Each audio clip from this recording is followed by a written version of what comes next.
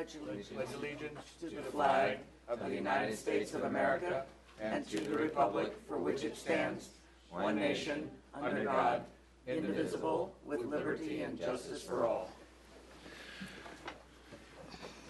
Okay, roll call, please. Note for the record that all council members are present. Okay, duly noted. All right, adoption of the agenda. Any additions, changes? We've got a motion. Do I have a second?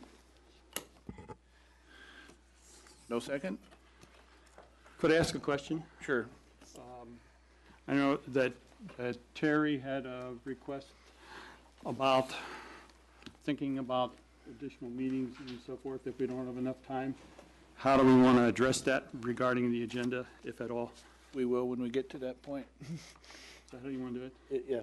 If we don't make it through it, I have an idea, but let's see how we go. Okay. Let's see how it goes. All right. Second. All right. All in favor? Aye. Opposed? All right. We've got an operating menu. First thing up is oral communications, and I have one from Dana Dilworth, which is consent calendar D. Is that? Oh, you want to do on oral? You want to do it on? Want me to pull D off for you? Is that it? I can tell you my problems in oral communications, and you can make that choice or not. Okay. Thank you, Mr. Mayor, and I don't mean to be snippy, but anyway, I am asking what you are discussing under real property negotiations. I don't know if you made any comment coming out of the meeting, but who are you having negotiations with? Okay. City Attorney, you want to respond to that? Matter of fact, we had a closed session, so you want to report from that closed session?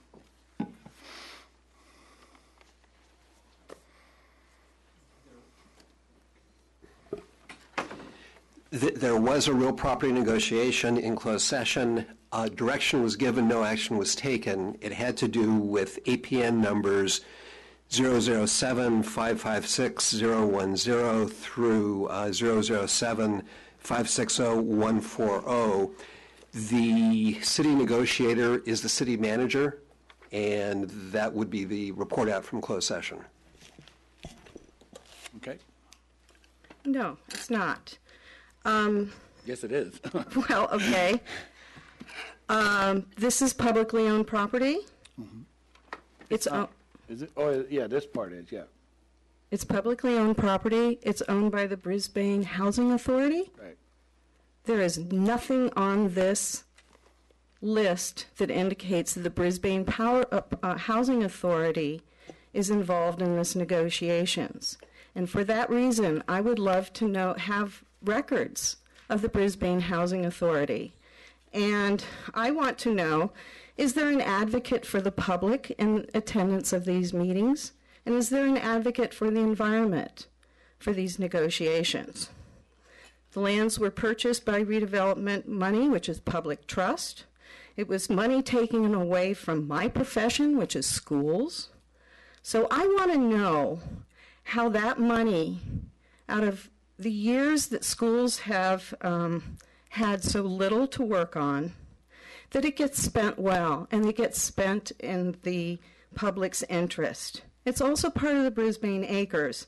It is sacred land, and as David Schooley would say, with all the housing element work being done in study session only with no public comment for review, do you know what's going on in this town? Are you promising something to someone or to some company that you can't deliver? So I question whether this is properly noticed, because I don't see Housing Authority on it. And based on past experience with the Shemkey Bakery public land sale, you will continue to take direction, which I hear that's the comment. You've given direction, but we have no idea what that direction is. And then we come forward with a totally ready-made plan. I was very upset when I observed the city employees during the Shemkey hearing lying, that the land had not been proposed, the land that you were pulling aside, had not been proposed for a parking lot. Although there was one employee who tried to correct the matter, it was just one too many times that I've observed city employees having knowledge of proposals that haven't even gone before the Planning Commission or any other interested bodies. So, I want to know what's going on with the public land, with my land, with our collective land. After that last meeting, I realized that what could have been done differently is have an independent property evaluation of that, because you only got $350,000. That's equivalent to a buildable 2,500 square foot lot here in Brisbane, and we should have gotten more for that. And shame on you for pitting the environmentalists against the recreation and parks people to then come up with some plan to divvy up the money. Shame on you.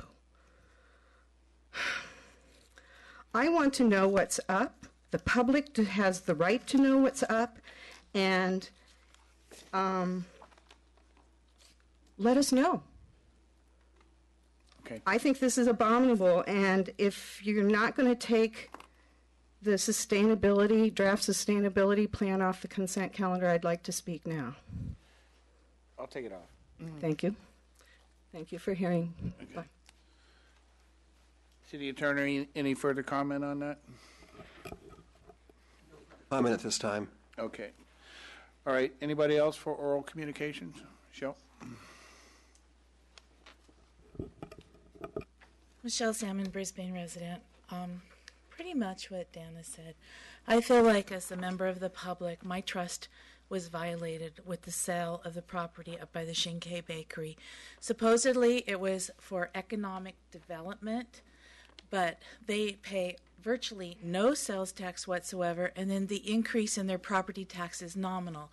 I feel that we made a deal to garner political favor or whatever from them, because I don't see any economic advantage or sustainability or benefit to the people of Brisbane worthy of trading public land and public access to the mountain.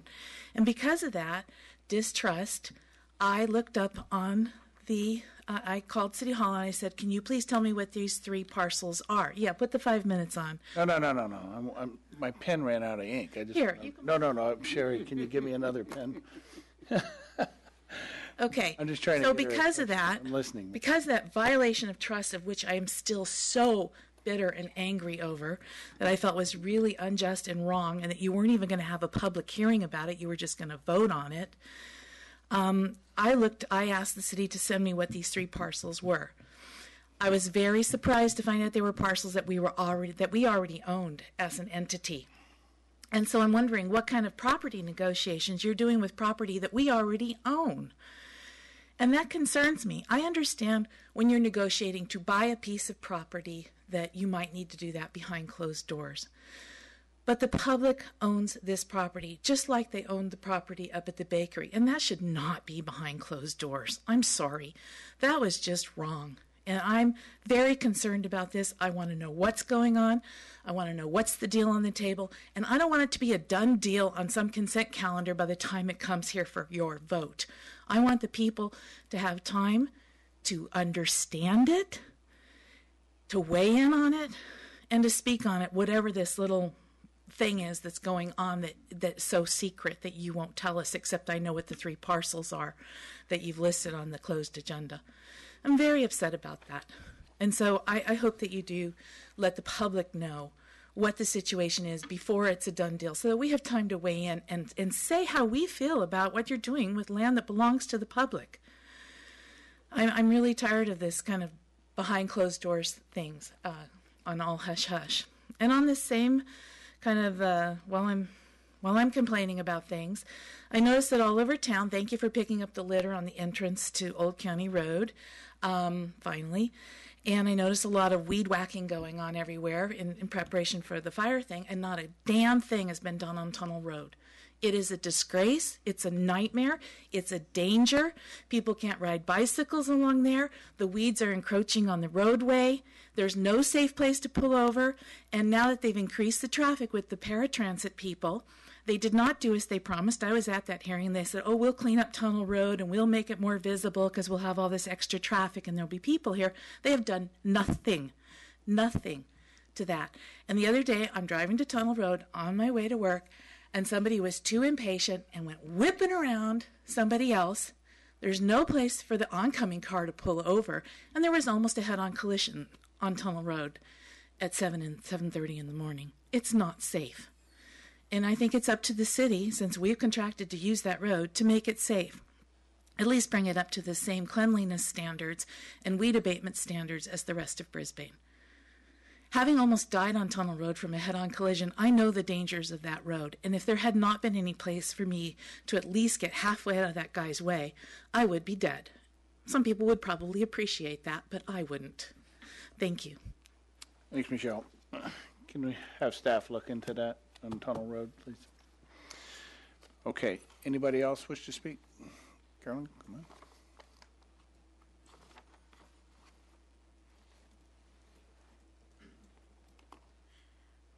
Not surprisingly, I also went to City Hall and asked to look at the 4 parcels. I wanted to say that I assume it has something to do with a change from, well, it's assumption, between redevelopment to the other agency. I forget what it's called.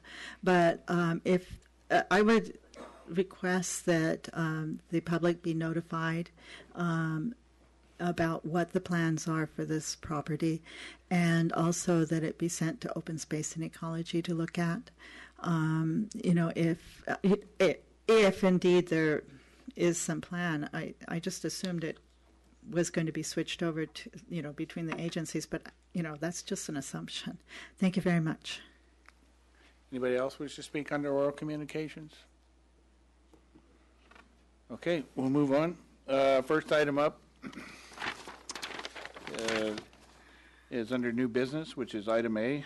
And the reason we have that moved up is we have a lot of kids here tonight, so want to consider awarding the design contract for the community skate park to Spawn Ranch Skate Parks and authorize the mayor to sign the agreement on behalf of the city. And staff report, please.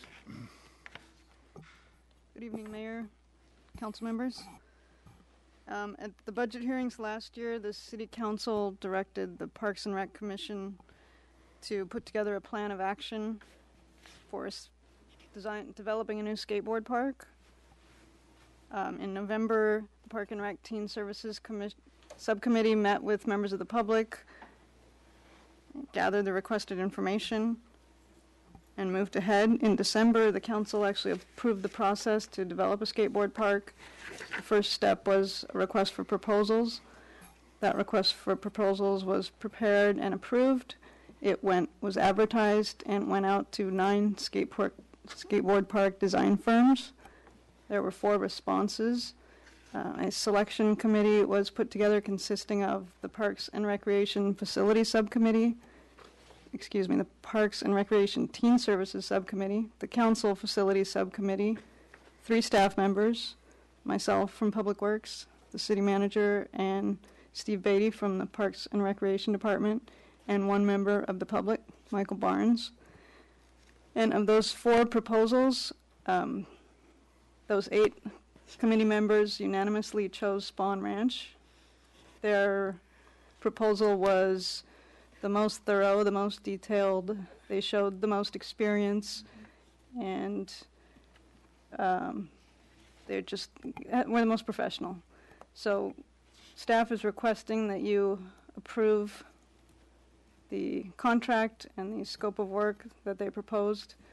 Staff is asking for a total budget of $30,000, expecting that the entire design would cost no more than that. We're going to need, beyond Spawn Ranch's $14,000, we're going to need to do a geotechnical report and a topographic and property boundary survey when we get to the actual construction documents phase. And there's a little bit of contingency in there in case we need additional community meetings or any other unanticipated work. I'm happy to answer any questions. Okay, council questions? I have a question. Go ahead, Cliff. So, let's see. With Spawn Ranch, they were also they came with the most competitive bid as well, didn't they? They actually, yes, were the lowest price. Okay. Yeah, I know. I thought they. I read the proposals, and I thought they had the most professional as well. Yeah, I think you guys did a great job working with the Park and Rec subcommittee on choosing the most appropriate firm. But yeah, I'll make comments later. But yeah, that's the only question I have for staff. Okay. Anybody else? Lori, Lynn, Terry, any questions? I don't have any staff questions. I'll have comments after we hear from the public. Okay. I have one slip. Oh, go I ahead. have questions. Oh, okay, go ahead. So I had sent staff some questions and received answers to all of them, so it was very helpful. But some additional questions I had were, do we know what the estimate might be for constructing a skate park? Do we have any sense of that at this time? I don't believe we have any more sense than we did when we considered this project as a concept, and Stuart Schillinger was overseeing it at the time, and he said the numbers, ballpark numbers, were $150,000 to $200,000. But we're asking for, as I put in the staff report, 2 phases. The first phase is the conceptual design that the community is going to be involved in, and at that time, when we come up with a conceptual design and the Park and Rec subcommittee looks at it and makes a recommendation to council, we will have a planning level estimate of what that would cost. Then if a concept plan is adopted and then we go to construction documents, there will be 3 phases where they will turn in construction documents to staff, and at each of those phases they will refine that estimate. But I'd be just throwing a number out in the air if I told you I thought I knew what it would cost. Okay. And in terms of fundraising, because I'm assuming there would be fundraising involved, would staff be able to research any grants or subsidies or fundraising mechanisms? And do we know if this company would, I saw from their website that they do sometimes help communities find fundraising mechanisms. Is that something that we think that they would be able to help us with, or would we do that on our own? That's a great question. We haven't specifically asked them that, although they did talk about creative financing and phasing the project if needed due to funds. They probably, I would expect that they would have some knowledge of that. On staff, we have a subscription service to a company that forwards us grant information for any potential applicable grants. So there are ways to kind of know what's out there related to skate parks or recreation facilities. So there are some resources, yes. Okay. And, I read the materials. It looks great from the perspective of, they definitely give a good sale for what they offer. But have we checked their references? I noticed, several cities and with contact information. Have we sort of done our due diligence and checked to make sure other cities have been happy with their product? When they were the unanimous choice, we didn't actually speak to other cities. I guess at this point we've taken them at their word. We can certainly follow up and make sure that agencies are happy. And I know that a couple people had experience with other skate parks that they've built and were satisfied with those, very happy with those. Okay, thank you. And I think all my other questions have been answered, and I'll reserve my comments. Thank you. Okay. All right. Thanks, Lori. You don't have any questions? You do? Okay. Go ahead. Yeah. The timeline in the Spelling proposal is obviously out of date now, and yet that's incorporated in the contract, so how do we deal with that? They're required to update the schedule as the project progresses. At this point, their schedules seem pretty ambitious, and there are certain parts of this process that are outside of their control, that being that when a conceptual design, well, if we only take 2 community meetings, then that might be sort of predictable, but when a conceptual design is agreed upon, then within the city we need to develop a funding plan, and then council needs to approve the next step. So it would have been hard for them to predict that timeline. So at this point, I thought, we'll just leave their very optimistic, we're already behind schedule out there, but they're still required to keep staff up to date on what the timeline is. I think they're quite ambitious, though. It still leaves the question unanswered, because they did propose a timeline, and it seems as if that's, of course, unrealistic. So are we going to redo it, or are we going to take a new timeline in reference to some of the uncertainties you mentioned, or how are we going to deal with it? Well, I would have ask, sort of a contractual relationship. If you put something in there that's not real, then it becomes a problem for implementation, it would seem to me. well, upon approval, we would plan to hold the kickoff meeting. That was the first step, and staff will ask them for an updated timeline, and at that time be able to give them the input in terms of our expectation of the city element, and have them provide a more realistic schedule. Okay. Second question, where is the money budgeted coming from? I'm made to understand, there's $7,000 in a recreation facilities fund that was left over from the community park construction. And then the other $23,000 that I'm asking for, that comprises what I would expect to be the maximum for the design, would be from the general fund. Yeah, but is it budgeted? That's my question. It is not budgeted. So this is a request for in addition to the budget then? I guess this is a Stuart question. Yes, so when we were developing the budget back in March and April, we didn't have these numbers at that point in time. So the anticipation was whatever was going to be approved by the City Council would be a budget augmentation based on your approval tonight. So we'll just we'll just put another $23,000 into the budget tonight for this item.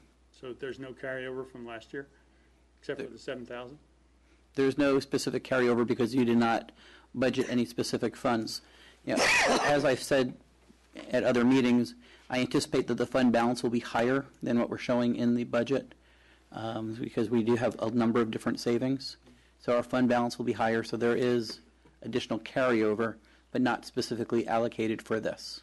I mean, if you would like, you could budget it tonight as part of the 13-14 budget, and then we would just carry it over into the 14-15, so you wouldn't have to budget for it next year. You could budget for it tonight in 13-14 if you would rather. It's no difference from a finance perspective on how you want to say that. Okay, but at some point we probably should make some statement about that. Yes. Probably under budget discussion. Sure. Yeah, okay. Is it? Okay. I have a follow-up. Okay, go ahead. I know that we didn't earmark the money for skate park in the budget, but we do have teen services money that we did allocate. So last year we allocated how much, Stuart? Sorry to kind of put that out there on you, but if you could. Amazingly enough, I'm carrying my budget with me tonight. I figured you'd be able to access those. So last year we budgeted, so that's not actually last year. So we're still in this year. That's right, so 13-14. I keep forgetting that because I'm so far in the budget. So in 13-14, we budgeted $134,000 in the teen service activities area. You know, I know we're not going to be spending that much because we did not use the services for part-time personnel that we had anticipated, which is about a little over $42,000, and we also had budgeted $20,000 in this current year budget for teen activities. We haven't spent all of that because we were working with the library. So I would anticipate within the teen activities budget, we would have about $60,000 that at the end of, come June 30th, will not be spent, so it will fall into fund balance. So you could either allocate the $23,000 out of this year's teen activities. Yes. Or teen activities budget, or you can say that we'll allocate an additional $23,000 out of next year's, and it will have no real impact on the bottom line finances of the city one way or the other. It's just a matter of how you want to allocate the funds. Okay. All right. Thank you for that information, sir. That was the only other question. Okay. Okay, I know a lot of folks want to talk on this, but I have one slip, and Dana Dilworth, I think you wanted to talk on this.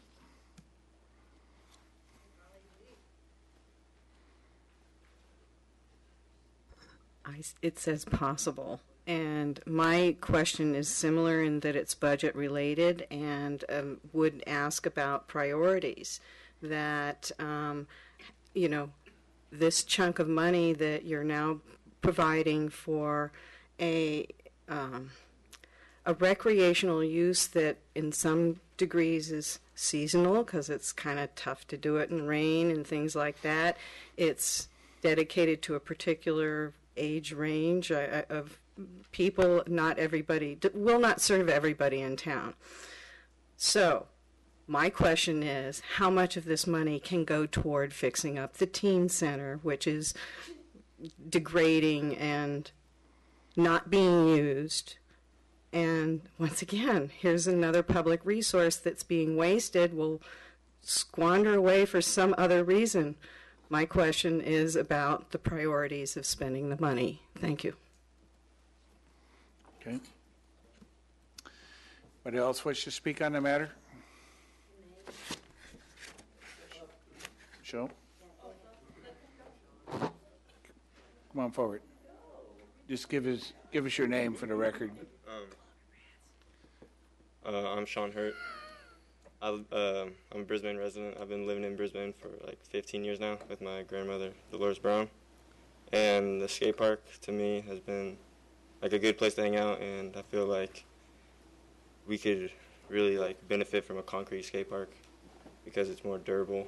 And I feel like skateboarding is becoming much more popular nowadays, and if we were to create a skate park, it'd give kids around Brisbane something to do, because when I grew up around here, I felt like there wasn't too much to do.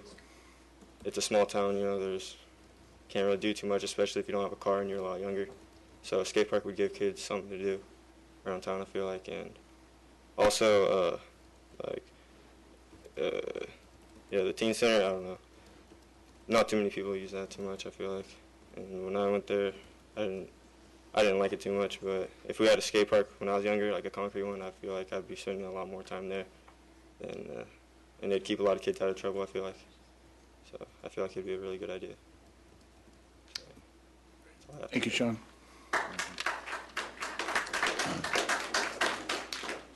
Raise your hand and I'll call you. Young man. Takes later. Hello there. Give us your name for the record, please. Hello. My name is Nick Stone, and I am speaking regarding the new skate park. And I've been living in Brisbane my whole life, and I've been skating at that skate park for a very long time. And I remember we always hang out there. I'm like, man, we want a new skate park. We want a new skate. Always wanting one. And for the new generations now, I think kids would just flow into the skate park. Because when I was skating, it kept me out of trouble. I was active. I just had a blast. My mind was clear. I felt more social. And really, like, when you skateboard, you learn to overcome fears, and that teaches a lot, like, in the inside, like getting a job or just in school, staying focused, like having this, like on the slip right here, it says having self-motivation. In the skate park right now, it's rough, and kids will tend to skate inside the basketball courts, which gets in the way of the basketball players. So I think having a new skate park will be very beneficial to the kids in Brisbane and to kids in other cities. And we could, have a contest too. have a contest, people and barbecue can actually bring in money, like refund the money we spent. So I think it'd be really good. Thank you. Thank you, Nick.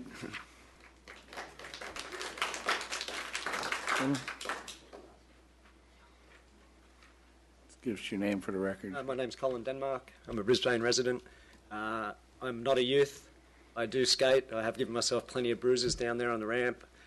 Few reasons. I'm not the best skater because I'm not a youth, but also the ramp. It does hinder a lot of skating. I've damaged wheels, taken skin off on screws sticking out of the ramp.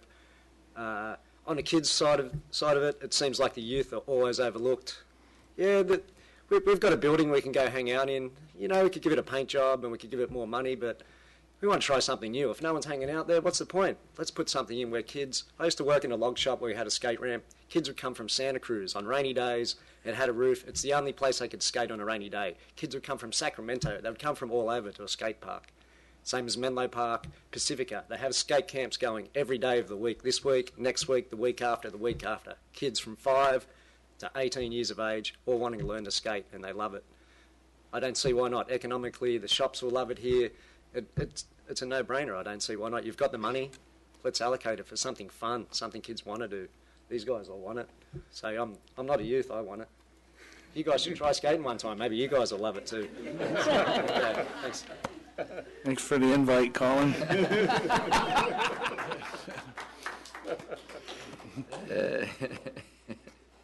Hi, I'm Nancy Denmark. I'm a Brisbane resident, and I am not a skater either, but I totally support having a safe place for the kids to go. They learn responsibility, they can be social, and if we have the money allocated for teen services, I think this is a great way to utilize that money. Thanks. Thank you, Nancy. Gentleman there. I'm Sergio Perez from Pacifica. I'm not a Brisbane resident, but he summed it up. I think a skate park would really benefit Brisbane in a big way. I come here a lot, and seeing like that open space, it would just be better to have a skate park there as well. I think just living in Pacifica, the skate park there just brings in people from a lot of places, bringing people together, and like you wouldn't get bored as usually as you would. So I believe it would benefit Brisbane. An outside opinion would help as well. Thank you. Thank you, Sergio. Lady in the back. Dawn.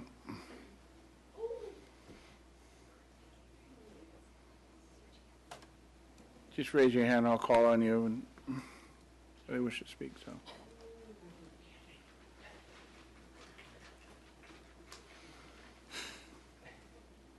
Hello, I'm Dawn David. I'm a Brisbane resident.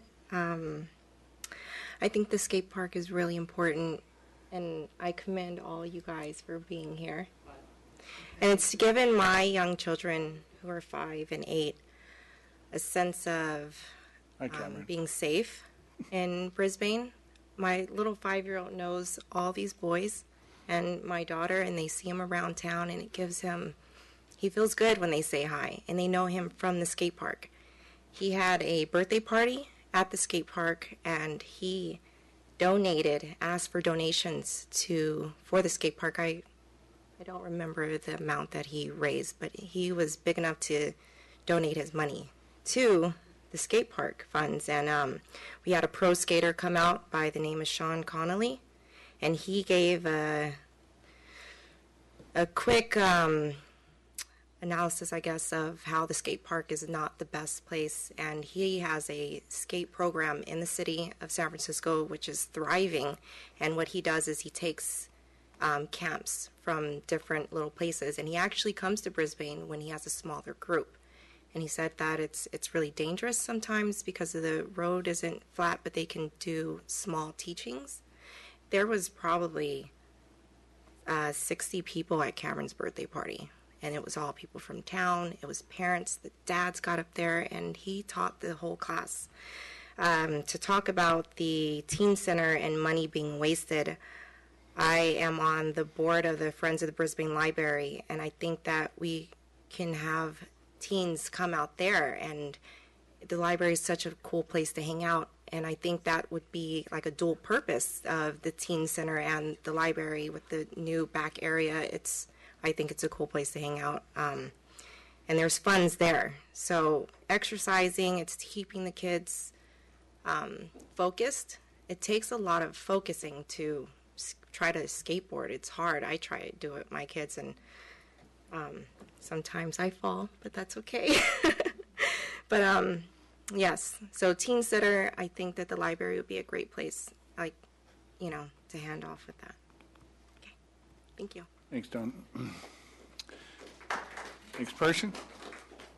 You see a hand? Oh, in the back, come on up. Let's give your name for the record, please. Mr. Mayor, my name is Carlos Cañas. I've been a Brisbane resident for about 1.5 years, but I've been coming to this ramp for over 10 years. And I also work for a skateboarding brand in San Francisco, so I have a lot of experience with skateboarding and skateboard parks. And the problem with this park is it's been the same for about 10 years, at least. So there's no dynamic to the park. It's pretty basic. It's deteriorating. It definitely needs a lot of help. And obviously from all these kids talking, it's going to get a lot of use. And also from old guys like myself and these guys over here. So we still skate. I skate this ramp. And I can tell you that it needs a lot of work already. So you're probably going to have to put money into the skate park anyway. You're probably better off getting something new and up to date, because this one's pretty old. So. Okay. Thank you, Carlos. Thanks. Anyone else? Raise your hand. Okay. Jessica, come on up.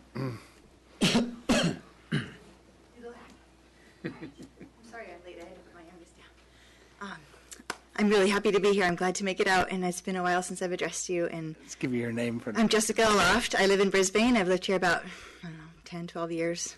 Who's counting? I love Brisbane. I love living here, and one of the things I love about it is that you guys make things happen. And I've been kind of out of the loop for about 1 year now, dealing with some personal stuff. And through it all, you guys are still here. You're still doing stuff. You're doing the park behind the library. You're making stuff happen at the playground. You're making Brisbane a better place to live. And I am so grateful, and I appreciate all of your efforts to do that. So thank you. The skate park is next, right? I mean, we came up here in 2011, 2012, all of us excited about the playground, and the playground went in, and it's used every day by all ages, from babies up to, I see middle schoolers out there after school, and they're on the swings, and they're flirting and talking and swinging on the swings and having a great time. So. I've seen Ray on the swings a few times. Big kids on the swings. No, it's not just, we thought it might end at 10, 11, 12, but there are middle schoolers and high schoolers hanging out at the park because it's beautiful and it's expanded and it's gorgeous. And the community park in total is such an attraction. And at that point in time, back in, I think it was 2011, it was dedicated in 2012. But back when we were going through all that, we said, let's dedicate the funds to the park and get it expanded and get it awesome and do the slides and do the swings and just build it out, right? And now it's time for the skate park. It's time. So I really hope that you will approve the money to hire the design team and get this thing going. And I missed all this. I'm really sorry I missed it because it sounds like it was really terrific, and you heard from a lot of kids who actually use it. My thing is I have 3 daughters. I don't know if they'll use it or not, but I have friends who will use it. And I don't want my girls hanging out up Quarry Road and out at the train tunnel and outer limits, outside of kind of responsible adult supervision. The skate park is right here. The police department's right there. We all drive by. We see what's going on. And it's a great place for kids to hang out and have their kind of teenage hangout, but still kind of be monitored and within eyesight of responsible adults. So I really hope you'll approve this, and thank you for your leadership and everything you do. I appreciate it. Okay. Thank you, Jessica. Good. Michelle? I'll get you next. Until Larry Durham left, I was going to say there were 3 people in the room who remembered when Silver Spot was actually the recreation center for Brisbane. And it was heavily used, a great place. we had a place. There was a basketball court, there was swings and slides and a rec room, and you could check out balls, and there was stuff for kids to do. And that's gone now as a resource for the general population. And so I see the need very clearly, and there's a lot of interest, and I think that we should move forward with having a skate park. My concerns are that, is this space big enough? And is this where it's going to be? Because if it's not, we might be putting the horse before the cart by hiring this designer before we've designated the actual space where it's going to be. I'm concerned that we do design it for dynamic use, that we can change it out every couple of years so that it stays fresh and doesn't become stagnant, like the one speaker said. I think that it's important that we look at the real cost long term for building the facility and maintaining the facility, because we have a kind of a history of building things and then not maintaining them very well, or starting things and not keeping them up. And a good example is, right now we're doing hopefully a major overhaul at the pool, but we hadn't done regular maintenance. The rust, you see the rust happening. That didn't need to get rusty. We didn't take care of it. So we get a new toy and we don't take care of it. So we really need to budget long term for taking care of the skate park, making sure it stays safe, making sure that it's cleaned up, not by volunteers necessarily, because volunteers tend to come and go, but that we budget cleaning it up, sweeping up glass, and if we're going to have a facility, that it doesn't become an attractive nuisance, that we really do maintain a safe environment for not just the kids, not just the teens, and not just the adults, but for everyone. And I think that's really important. If you go look now, all around the skate park is nice and clean because somebody's been keeping it really nice and clean, and I totally appreciate that. But there's weeds growing all around the basketball court, and there was garbage all along Old County Road. So I think that we should, if we're going to do it right. Put your whole heart into it. Make long-range plans for it. Make a space for it, and keep it clean. Because obviously a lot of kids really, really want it. A lot of adults really, really want it. Yeah, it's not going to serve everybody in Brisbane, but there's nothing in Brisbane that serves everybody in Brisbane except the 5 of you, and hopefully you do serve everyone in Brisbane. So I say, go for it, but make sure that you've got all your ducks in a row and that you're not just throwing out money for a design when you don't have a space, and make sure that you clearly articulate what you want, because we don't need another design fiasco like we had for the original City Hall in the community park. Okay, thank you. Michelle.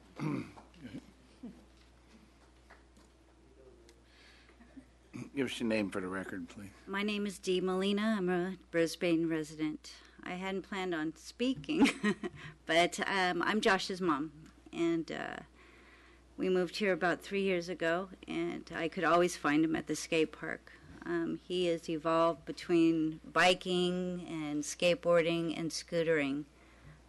Through the 3 years, he got really good at it, and he developed his crew. I could always find him at the skate park. Whenever I thought he'd be at the teen center, he was always at the skate park. I'm a realtor, so I drive around town, and as I'm going to view homes, I come home, and I always know I can find him at the skate park. I pick him up, we go home, and that's home base to us. So having said that, he's spent a lot of time there. So has his friends. And I think if there's anything that we want to do to improve for the middle schoolers, for the grammar school, they're going to end up being there as well. So I think it's a good idea. Thank you, Dee. First one in the back. Give us your name for the record, please. I'm Destiny. So I'm a Brisbane resident. I've been living here for a little over 4 years, but came here since I was a little baby to see family.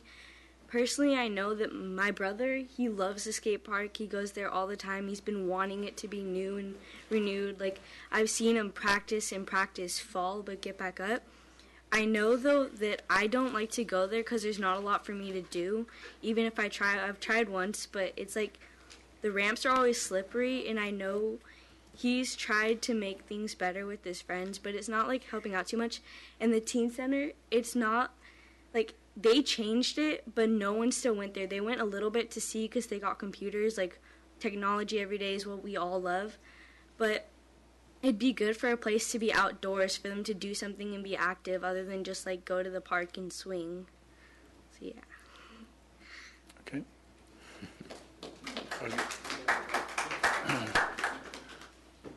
I'll come back to the repeats after I get everybody one round. First time. Gary Roberts. Sorry. Good evening, Mr. Mayor and City Council. My name is Gary Roberts, and I'm Go ahead. and I'm a Brisbane resident. I have ridden a scooter and played and hung out at the skate park. There's the second City Council meeting I attended. And I want you guys to improve the skate park because I spent a lot of my time there. Me and my friends always hang out there. And we didn't usually go to the teen center because, you know, it was boring. I'd have to do a joke, but nobody was really there. And yeah. Please approve the Spawn Ranch for a contract for design of a concrete skate park. Thank you for hearing what I have to say about the skate park. Thank you. David.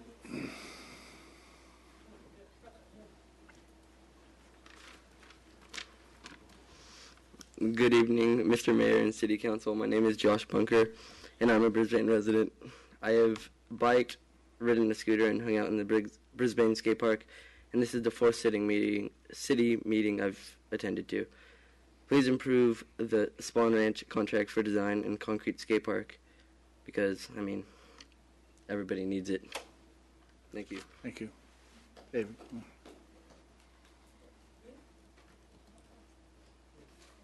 Good evening. My name's David Primer, and I live here in Brisbane. I had a comment for Lori because she asked a question specifically about references. I actually did meet with the CEO and our representative for Spawn Ranch at the Dew Tour. I believe it was last August, yeah, somewhere around there, and met with the COO of the Dew Tour, who hired Spawn Ranch to do all their ramps. The Dew Tour is pretty big. It's like a multi-million-dollar professional sporting event. And like I had a meeting with them, and they talked about it, and they said how happy they were with them, and it was obvious like everybody was super stoked on the ramps. All the pros love it. I'm sure they're probably going to be coming back next year. So that's one reference I have. Okay, thanks. Anybody that hasn't spoken yet wish to speak?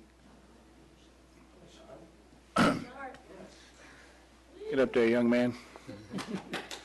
Give us your name and for the record. Hi, I'm Sean Silva, and I would like a new skate park because I've ridden that skate park for about 2.5 years, and I've scraped myself in almost every part of my body because of those deteriorating ramps. I mean, it's a fun place for everybody to hang out and all, but in the end, like, the more people that get hurt over it because it's not that safe is, like, a lot of people, and everybody uses the skate park a lot, and I haven't seen anybody go to the teen center when I'm going down that hill to get to the skate park, and so it would be more work if you did more work to the skate park than to anywhere else, because like everyone that like skates or scooters, they get kicked out of other places because the skate park is dangerous, so other people would go into like the industrial and ride around over there just to get fun and do tricks, because there's nothing really much to do at the skate park because it's just plain and basic, and that's really all I have to say. Please vote yes. Thanks, Sean. Hi, my name is Malcolm Barnes. I've lived in Brisbane my entire life. This is my fourth city council meeting on the skate park that I've attended. Again, like all of them have said, please approve the Spawn Ranch contract for the design of a new concrete skate park. It would mean a lot to us, and we'd use it a lot, so thank you. Thank you, Malcolm. Okay, anybody else who hasn't spoken yet? Okay, Don, come on up.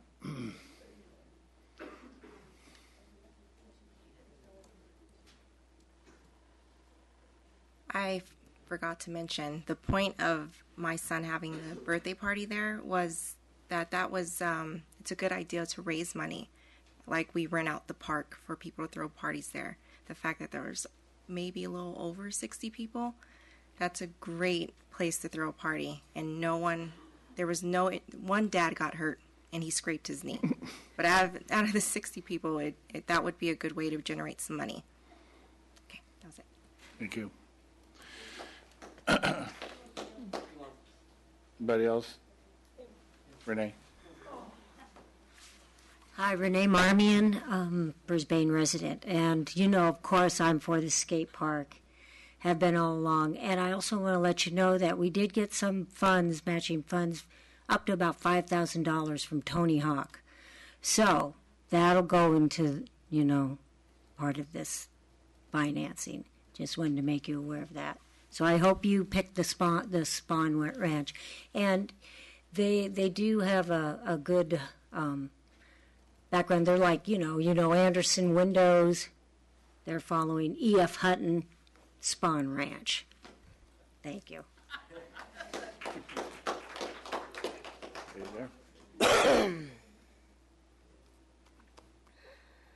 Hi, my name is Maria Ellen Ang. I have been You want to pull the microphone down? Yeah, there you go. my name is Maria Ellen Ang. I've been a Brisbane resident for 12 years. This is my son right here, Andrew Cuevas. He just turned 10, June 7, and my sister-in-law got him a skateboard. And since June 7, every day he's been at the skate park. Every day he wants to go to the skate park. And so I think it would be nice to have a new skate park because he is 10 and he will keep on doing it. I have a daughter who is 12 years old. Yeah, she's 12. And now she wants a skateboard because she's watching her little brother skateboard. So she wants one now too. So I think it is nice to have a new skate park. Okay, thank you.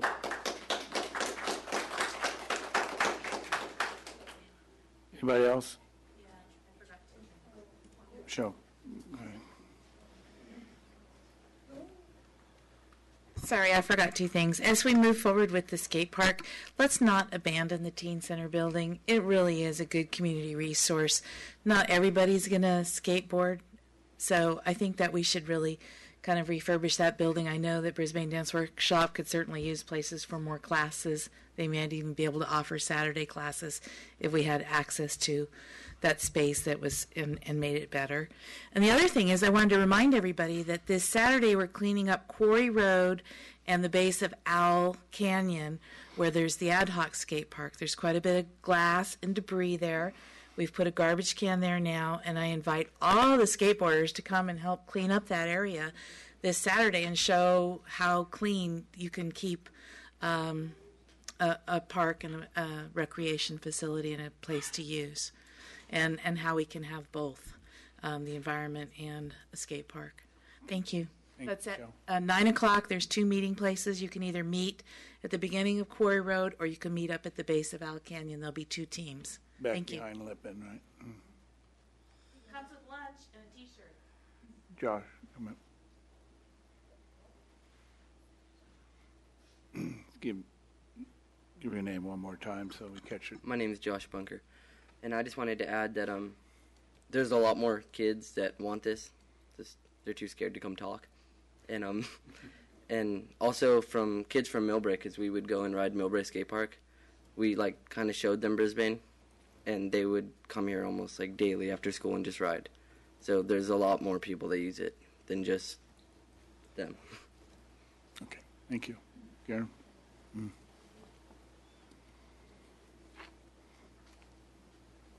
Is your name for the record? Garen Roberts. Hi. I remember going to a lot of skate parks, and a lot of skate parks don't allow scooters on the skateboards, and it's kind of messed up, but it happens. And we need a new skate park because my friend was on the half pipe, and there was a hole in the half pipe, and he hit the hole and he hit his face. yeah, but yeah. Okay. That's all I gotta say.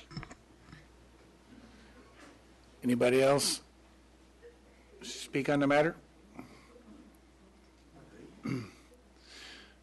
Young man, you want to come up?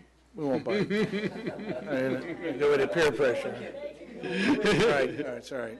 It's okay. I've heard you speak before. I know you want it. And how about you, Mr. Cameraman? You want to say? Okay. All right. I'm not hearing any more, so I'm going to bring it back to the council at this point. So what's the council's pleasure on this? I know you have some more comments, so maybe, Cliff, we'll start on your end if you want to. Sure. Yeah, I really like the Spawn Ranch proposal. I like one of the things I like about it is the design workshops that they're planning to do with the community, and that might be a good opportunity to look at potentially other locations. I think this is an important facet of our town, and we should do it right. And so I'm all in favor of getting the community involved and looking at options. And one of the things that they talk about in their proposal is using Facebook as a way to reach out to young folks such as you guys and get that feedback. And so I think that's great. And then, Dave Primer talked about how he has interacted with them, and I think that's also important too, because as a council member, I'm not a skater. So I look to folks in the community who, that's an important part of their life. And, I've had a couple of conversations with Dave, and he's really enlightened me with the sport of skateboarding. And so what he has to say is means a lot to me. The different events that these guys have worked on, the DO event and some of the other cities where they've created skate parks, the designs that these guys have done are beautiful. And I think, it can make a big impact on the look of our town as people come into our city. I know there's been some reluctance to make it so nice that then you bring in folks from outside, and I don't know. I mean, I think the skate community is a good community, and they it's about developing new friendships and reaching out to different communities, and I think that makes your own community a stronger community. So so I'm very much in favor of moving forward with this. We did talk about the budget and where to take the money from the budget. I'm glad that Renee mentioned the Tony Hawk. Tony Hawk, is it?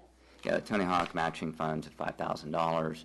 So definitely incorporating that into these costs. I would recommend taking some of the money that in the staff report was earmarked out of this year's budget, looking at teen activities from the 13-14 budget and using those funds, because we're still in that budget right now. So, and one last thing, you guys did a great job speaking, and thank you for all the other folks who came out tonight. Not only tonight, but just over the last months and years, wanting to have this be an important part of our city. So thank you. Okay. Jerry? I want to thank everybody for coming out and showing how popular this is. I do have some concerns. We don't have a location picked unless we're going to demolish the current and put it in the current location. So I think that doing the engineering work is jumping ahead of where we need to be if we don't know what we're engineering or what our budget really is.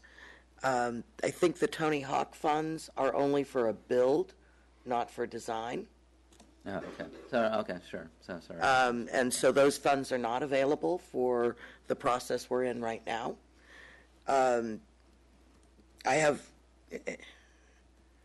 we are trying to paint a really rosy picture of our budget and that we have money, so let's spend money. And we don't. We are not going into a positive budget. We're going to be in a negative budget if we pass the budget the way it looks right now. And so I'm very concerned that we're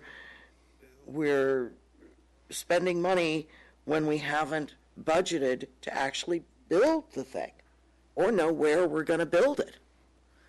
And so I am in favor of getting a design, finding out what the real on-the-ground costs are. I cannot believe that these people have built many parks for many different cities and don't know how much it's going to cost, or can't say it's $100,000, $200,000, $500,000. And I think that before we go ahead and spend engineering money, we need to really know what our concept is and what we're looking at spending and whether we really can afford it. Right now, there's things we are putting off that have nothing to do with recreation. They're infrastructure. They're not pretty and glossy things. There's benefits we aren't paying and we're going to debt for. And I think that a skate park may be a good use for it, but I think we really need to go in eyes wide open and know how much we are looking at spending. So if it were to me, I would say that we should go ahead with the design thought process and the, getting a real on-the-ground look at what it's going to cost to have a state-of-the-art facility and see if we can really, truly afford it. Okay. I'm going to add one more thing quickly. I think that we still have issues with age groups that can use a skate park with immunity under state law. So under 12 are not included in usage at skate parks. And that's still a concern for me because I know there's a lot of kids that are in that under 12 group that would like to use it. And so designing it for a variety of age groups would be the legality of designing for all age groups is a concern. And that's it for me. Okay. Ray? So I was a part of the subcommittee that recommended this, so obviously it's clear where I'm coming from. I did want to mention a couple of things in response to some of the observations. First of all, we had 4 proposals from all very legitimate firms who have done skate parks all over the world. So a lot of people were sort of implying that the other firms weren't as professional as Spohn. That I don't think is a fair comparison. I think all of the firms were really top-notch. And I think we were quite pleased to get proposals from a variety of firms that have built skate parks everywhere in the world. And so when we recommended Spohn Ranch unanimously, clearly we're saying that of the bunch, they were the best. And we followed a scoring method in which we identified different dimensions, and everybody gave scores, and the whole committee that was mentioned earlier, they submitted their scoring sheets, and so it was done in a reasonably objective manner. And we all agreed that the Spohn Ranch had the most interesting proposal, and they seemed to have the most innovative approaches, and we liked the way they incorporated public art, and they certainly have an international reputation, as Mr. Primmer's pointed out, and it's also the case that they build skate parks. Their bid was quite a bit lower than some of the others. The Spohn Ranch bid is $14,000, which is what I presume we're about to approve. One of the others' bid was $36,000, so quite a bit more.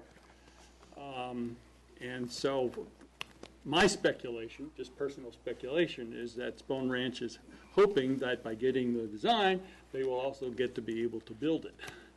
So I think it's kind of their hope anyway, and we'll see whether that happens.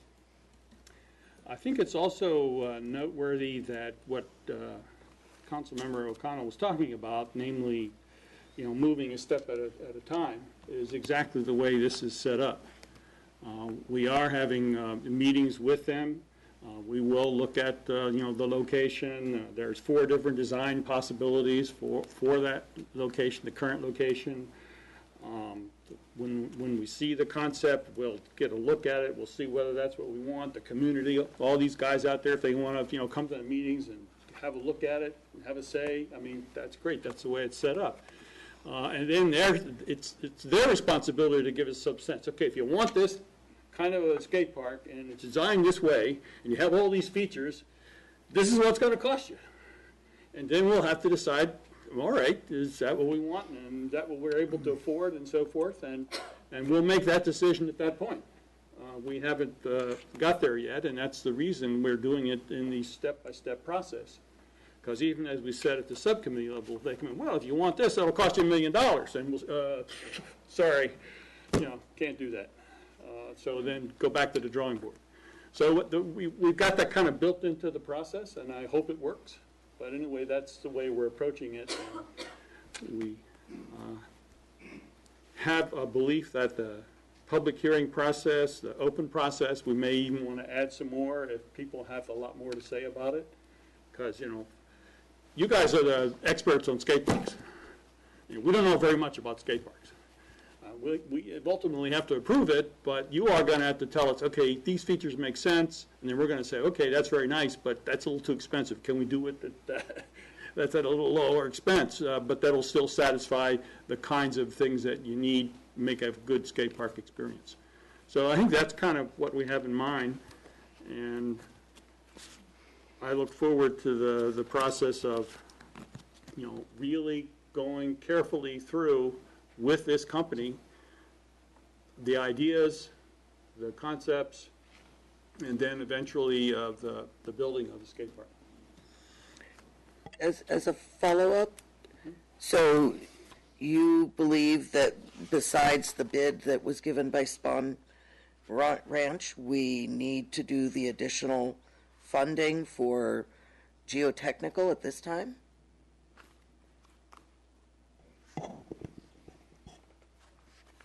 I think the answer to that, as I understood, the only conversation we had at the subcommittee level, and we'll see what others who are on the committee, Clark's on the committee, and of course several staff members.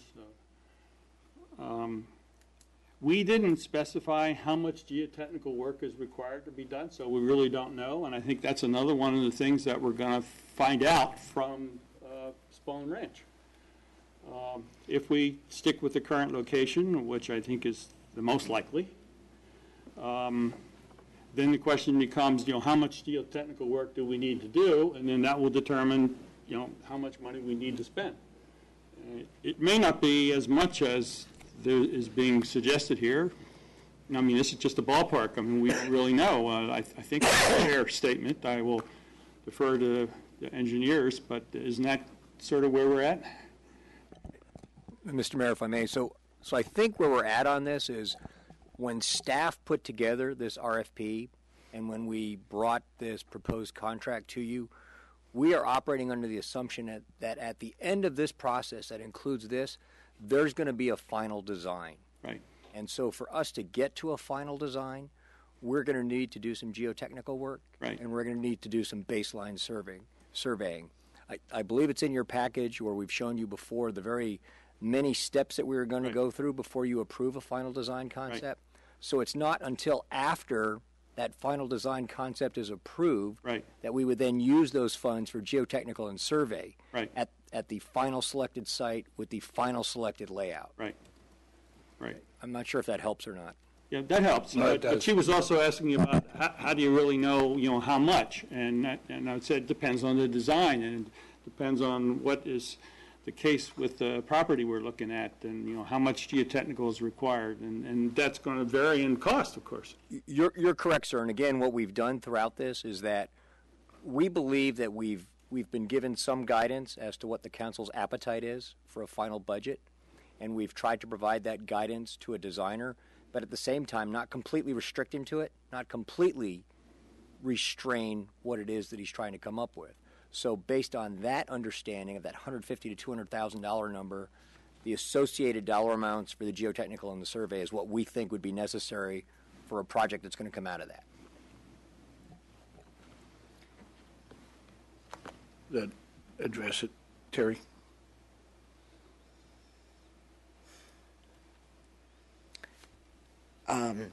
Well, it gives me an idea that we're talking about a $150,000 to $200,000 project in addition to this budget for a possible build-out, plus whatever bells and whistles, add-ons and options we want to add or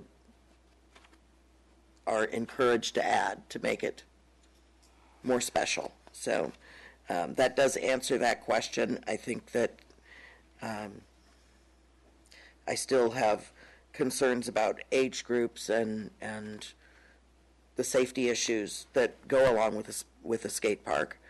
But again, those are something we really don't know until we have a design and a concept of what is going to need to be done there. And so I just would be more comfortable with doing the project through the design where we get specifications where we can do a approximate build cost rather than add in extra money where the expectation is, well, now we put so much towards this project, we have no choice but to build it, whether we can afford it or not. So that's my concern. Mr. Mayor, could I just, at some point in this process, we're going to have to come back to the council and have a discussion and actually confirm a location. And at that point in time, and I'll let the engineers jump in here if I don't have this right, at that point in time, then it would be appropriate to do the geotech and surveying work. So if you're more comfortable tonight just saying go forward with the $14,000 for SPAWN, and then we'll come back to you later for the geotech budget and surveying budget once we're at a point where we've got a location tied down, which you will do as a council, we could do it that way. My boss is a brilliant guy. I completely agree with that. That's fine with us, sir. Okay.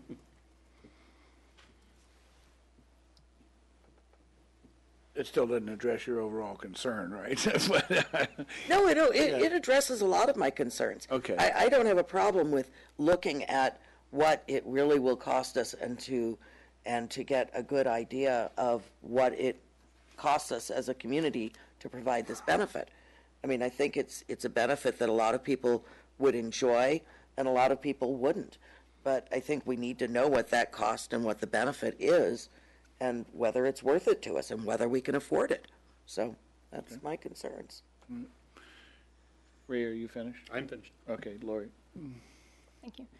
So first, to follow up on what Terry mentioned about the geotechnical works, I had asked staff, one of the questions I asked was how much that would cost for the survey and the map and the geotechnical report, and the response I got was it would be about $5,000 to $6,000 for each of those items. Is that right? Yeah, that's correct. Okay. So, and I see what you're saying, why would we approve of the funding for that now if it actually doesn't have to get done until we approve of a design? So I see that has merit, but as for the additional workshop, that would, that $500 fee, I think would need to be approved. Certainly worth it, and certainly something that, as we showed when we designed the park, it didn't happen in one workshop. Knowing Brisbane, it took many to get consensus, and I think people were really happy that consensus was taken when they finally saw and waited for the final project. Sure. And so, just I've been thinking about this a lot in the last, week or so since we got the agenda, and I actually took the time to go out to Pacifica to look at their skate park last week. I happened to be there, and I had heard they had a skate park. So I went there and I sat there and I watched the skaters for a while, and there was actually a father there with his 4-year-old daughter, both on one skateboard, and he was he was actually teaching her how to skate. She had, the full gear on, and I had a chance to talk with him afterwards, and he said she'd been practicing for about a year, and it's really helped her surfing skills. They're in Pacifica. But not only that, but it's helped her self-confidence, and I thought it was really, a special moment to see that up there. So, when I took the time to also to look at the website for Spawn Ranch and look at all their designs in addition to what we have here, and I was very impressed. When I think about what we have as a skate park now, I didn't really know what it meant to renovate a skate park until I saw what could be done, what the potential was, and when I saw those pictures, and I read more on the website about how it really does build community. And how it can be used for more than just the skaters, but really, a place for the entire community to be proud of, and to increase economic development. It really impacted the way I thought about it, and I think that, I really applaud the people who came up here, and I think improving the skateboard park could certainly be an improvement for the entire community. And would bring skaters from outside, which, could help the businesses if they stop in for lunch. And apparently skaters travel far and wide to find a good skate park, from what I read online. The one concern I did have with safety was that when I went to Pacifica, none of the teenage boys had helmets on. And I read the Yelp reviews, and it said, the police regularly patrol and give out tickets. But I saw 4 teenage boys without any helmets or knee or elbow pads. So that made me a little concerned. So, we would certainly need to make sure that we have a way to enforce that, giving out tickets or, something that's effective, as in Pacifica, I'm not so sure it is. It doesn't mean it can't be done, but, we want to make sure that our youth and the people that are using it do get protected, because you can get injured. And what I liked about Spawn Ranch was that, they talked about how you can incorporate a lot of the local traditions, and you really make this skate park your own, and you'd look at skater preferences in the workshops. They showed some pictures of a skate park down in Southern California with these, this wave-like concrete board, and then there was a backdrop of the mountains, and I thought, how cool would that be if we had, some waves that mirrored San Bruno Mountain. And then in another one, they actually had a mural behind it, and I thought, well, if it's in the current location, how cool would it be if we had a mural of the San Bruno Mountain and then the skate park mirroring that, and, they had one in Colorado bringing in boulders, we could think about rocks from San Bruno Mountain. The possibilities are endless, but I thought, this could really be a great way to highlight the community, just like our playground is right now. And in terms of fundraising, Spawn Ranch had a lot of good materials. I think actually David Primer had sent a document to the Mothers of Brisbane, and I took a look at that, and I think it's on their website, on Spawn Ranch's website. And it has a huge plan of how you can fundraise and make it a lot less expensive, and by using in-kind donations, like asking for lumber and steel rebar and concrete, and even if you happen to know a crane supply company, and selling bricks, like we sold stars at the community park playground. And I think that if we can fundraise and raise the funds to replace as much of the city funds that would go towards this, I think it would go a long way towards, making the whole community feel like it's something that they can support.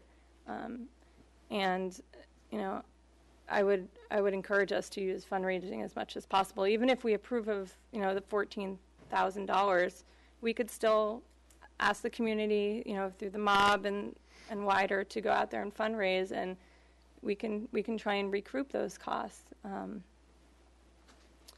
they did a great job with the playground. That's why we have $7,000 left over.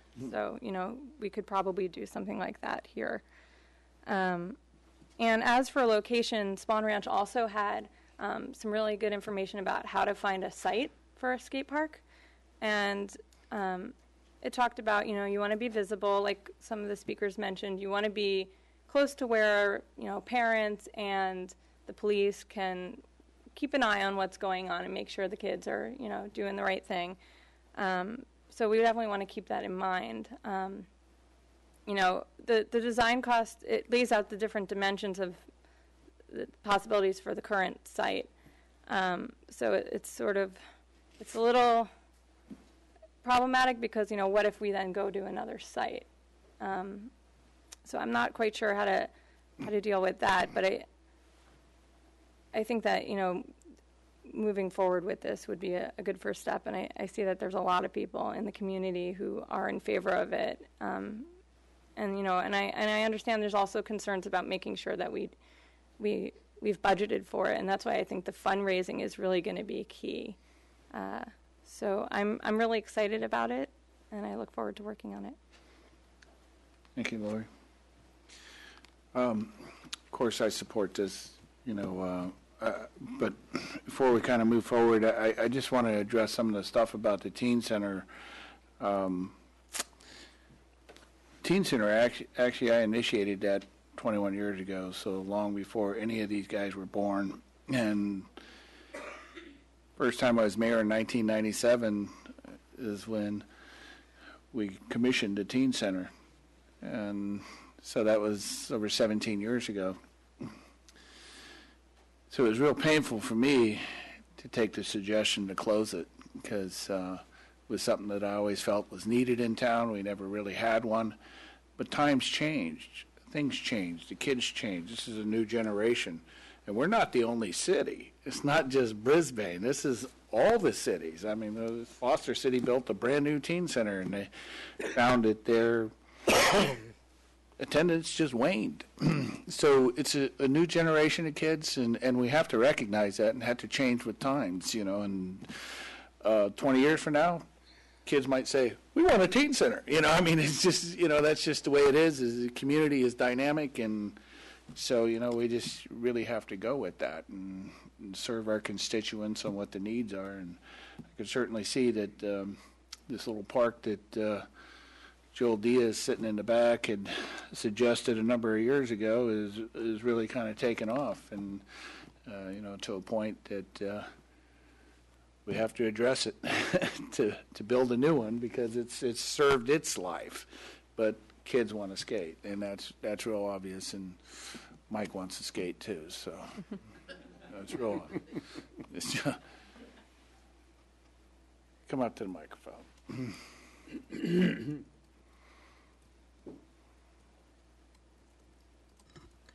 I know the public comment is over, but I wanted to make a suggestion. I've heard a lot that the skate park is kind of a little dangerous. There's nails that are coming out. I wanted to know if we could move forward on maybe getting citizens and to get together to maybe shore up the skateboard park while it's still being used, while we're trying to set up a... Okay, let me address it. Okay. All right. Stuart, that's how I address it. Stuart? I'm sorry, can you repeat the question? I apologize. No, it had that the skate park is dangerous, and can we do something to kind of address that on it? We are actually working on that. I know the Public Works Department, and I probably should turn it over to them. We have an agreement with one of the local contractors in town to check it out and to do fixes, but that's under the Public Works. So I'm just going to pass the question down the aisle. We keep moving it down the line. Like a hot potato? Okay. We're doing at least bi-monthly inspections, and there were some nails that had come loose, and we are checking the half pipe and the railing and the site at least every 2 months, and those complaints have diminished, if not gone away, since they came to our attention. Okay. I'm going to bring this back to council now. So I actually heard everybody, but I also heard a unanimous consensus, if I've heard right, to move forward was $14,000. I would make that 14,500. Okay. If we want to include an additional workshop. Terry, you're making the motion to approve this? At 14,500, yes. Okay. And do I have a second? Just so where we take, we decided where we're going to take the money. Do we need to make that in the motion? I mean, my understanding, listening to everybody, is that we would do the $7,000 out of the Recreation Facilities Fund, and then the other $7,500 would come out of the 13-14 teen activities budget. Okay, I'll second. But would we be spending that this year, or No, so I mean, it's just like any of the other projects, like the history book and the general plan. It's budgeted this year. We've got a contract this year. We'll encumber it, and it will not go into fund balance. It will become it's going to be rolled over. So it will not hit the general fund reserve at the end of the year, but it will be available for use for next year because we haven't spent it this year. And how is that better than putting in next year's budget? It's in reality 6 of one, half dozen of another. It has the same exact impact. Either the $7,500 is going to fall into fund balance this year, you're going to budget it next year, we'll take an additional $7,500 out of next year's fund balance, or it never touches fund balance this year and we'll spend it next year. It does the same thing. I mean, it's council pleasure, but that's kind of what I was hearing when people were saying that there was money available in this year's teen activities budget for something like this. So I figured that's what the city council was looking to do. Okay, we have a motion, Terry, second by Cliff. Any further discussion? All in favor? Aye. Opposed? Okay, done.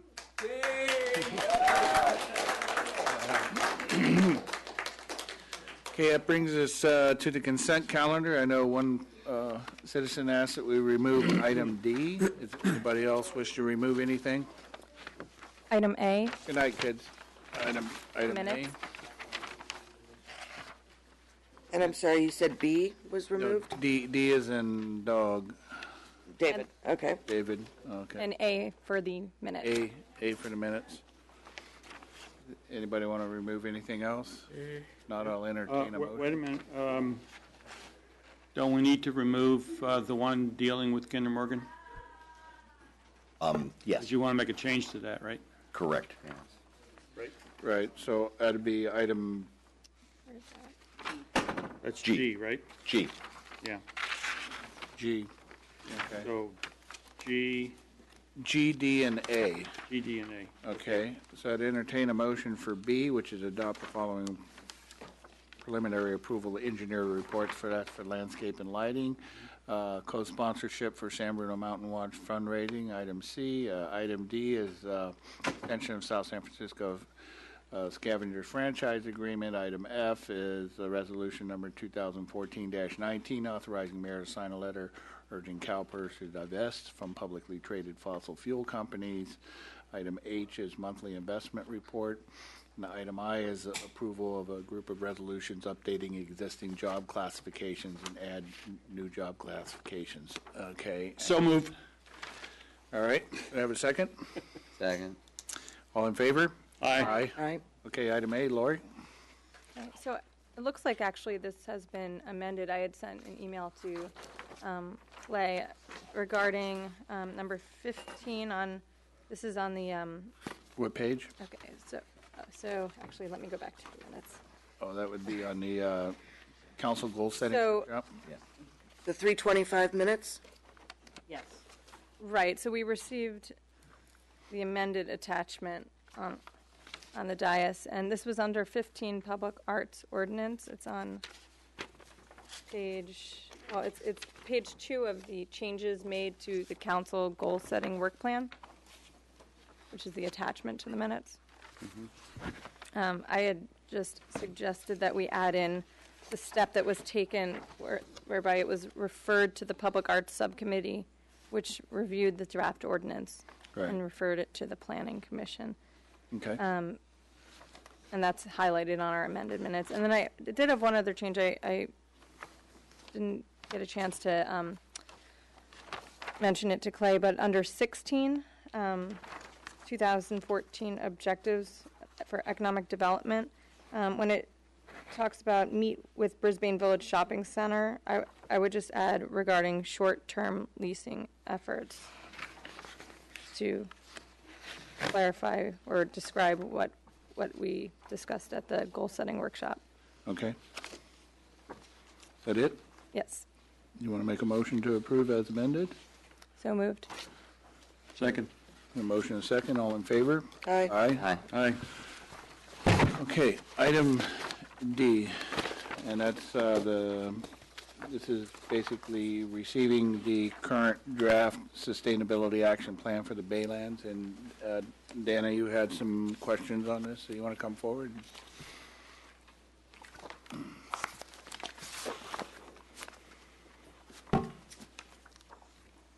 Thank you, Mr. Mayor and council members. How many, have you guys read this? Yes. Ray and Cliff drafted it along with a member of the Open Space and Ecology and member of Parks and Rec and member of the Planning Commission, Okay. along with staff. Yeah. So my question is, where is the public process? I hear you've had a little staff meeting and maybe called somebody from a committee to give some input. Where is the public process of this? Where is the Planning Commission's comments about this? Where are Open Space and Ecology Commission? It's not an approval. This is just showing. So, Mr. Mayor, excuse me, I've lived in Brisbane long enough to know that when you receive a draft document, all of a sudden it becomes law, and you don't give the public any opportunity to weigh in on these draft documents that then become law. And I will give the stormwater and the wastewater treatment plans for this town as an example. You are now using documents that have not had the full use of the public. Okay, Dana. Okay. Hold on one second. For let's have somebody- budget items. Hold on one second. Somebody want to? Sure. So the process that we took forward for this was the sustainability committee worked on the first couple of things, which was the context. I can't, off the top of my head, I can't remember all of the three aspects. The summary side that went to all the committees. That did go to the Planning Commission. It did go to the Open Space and Ecology Committee, and it did go to the Parks and Recreation Commission for a comment. It then came back to the City Council in a public meeting for a comment. They're now working on the next phase of it. That's the problem. The next phase of this. And after the City Council looks at it initially, the anticipation is that it will go back through the Open Space and Ecology Committee. It'll go back to the Planning Commission. It'll go back to the Parks and Recreation Commission for comments, and then come back to the City Council. City Council would then take those comments and send it back to the Sustainability Committee. This is a very iterative process that we've gone through every step of the way, trying to have it go to Council for the initial look in a public meeting, then have the Council, after they've had any comments, ask them to make comments to the Sustainability Committee. Sustainability Committee then works with their constituent committees to have those review it as well. So it will be reviewed by those committees after the City Council makes any comments. The Sustainability finishes up this aspect, then this aspect would go back to those committees and commissions. And that's the process that we've gone through for the first part of it. That's the process we're going to go through for this part of it. And then there is a third part, which is actually after you do the performance indicators, you would then go back through an action plan, and it would still be the same process where the Sustainability Committee would draft the action plan, come to the City Council for the initial look at, go back to the Sustainability Committee for any comments that Council had, go back to then bring it out to the other committees and commissions, and then come back to the City Council for that final approval. So there's still a number of steps that the Council is going to see this at, and a number of steps that the other committees and commissions will see this at. Okay. The staff report states that it was written by the developer And I believe it does. And I believe that the city needs independent review, and it needs to be something city-wide, not just for the Baylands. When we went through the approvals of 2 major developments out on Sierra Point, the Planning Commission was, as they say, fit to be tied that we don't have sustainability goals for the town as a whole and sustainability regulations that require it of all development, not just the Baylands. The problem I have with this document is that it says that this particular method is really not measurable. And that was on page 4, toward the progress toward sustainability. It speaks of off-site transfers, trades, and deals that may not change the impacts here, because we may be unsustainable here, but we've agreed to another country in another part of the world to maybe purchase an inch of land so that we could say that we're doing sustainability goals. And that's the cap and trade kind of mentality that just doesn't work in a small community. It should not be accepted because there's all language all over it about cogeneration and biomass, which I will rephrase that language. The cogeneration is a toxic waste burner. Anything that attempts to burn the plastics, and now you want to also approve a lot of people, you'd better really think about what's in this document. The plan ignores the potential of rail use as being a sustainable. So why would you go forward with something that hasn't been approved, that doesn't look at all the potential for sustainability? I don't get it. You just admitted now you're going to start moving on to the implementation of something that may not be adequate. There's a mention about lower carbon use on the transportation. Why not electric only? I'm sorry. Just the language in here is going to be the same experience we had on the Northeast Ridge, where our city attorney says, oh, well, that wasn't enforceable. We never were going to require frog ponds on the Northeast Ridge, although it had been promised. This document speaks as the ecology expansion as being a fait accompli. Do we really know what it is? Have we seen the environmental impact report for that? But you're going to go forward, setting up the sustainability implementation on things for which may not even take place out there. There aren't performance indicators for zero waste. Dana, there's still time to submit written comments. All this is we're just receiving it. We're not. So what happened last time? It needs to be done for the town as a whole, and it needs to be something that makes the Brisbane a safer place in the future, not put out there that you want to start another toxic burner. That's what's in this document. Yes, receive it and ignore it. It's also addressed in there. Thank you. What happened last time was after the city council looked at it and went to the public. If I remember correctly, and Cliff and Ray can maybe remember better than I can, we did receive some written comments from Dana, and those comments were incorporated in this. Did a couple pages worth. Right. So we are doing this in my perspective, a very public and open fashion, with a lot of opportunities for the public to provide comments. If you'd like to provide more written comments, the Sustainability Committee would go through them and incorporate those into the comments, into the draft, just like they did on the previous comments, I'm sure. Okay, go ahead, Ray.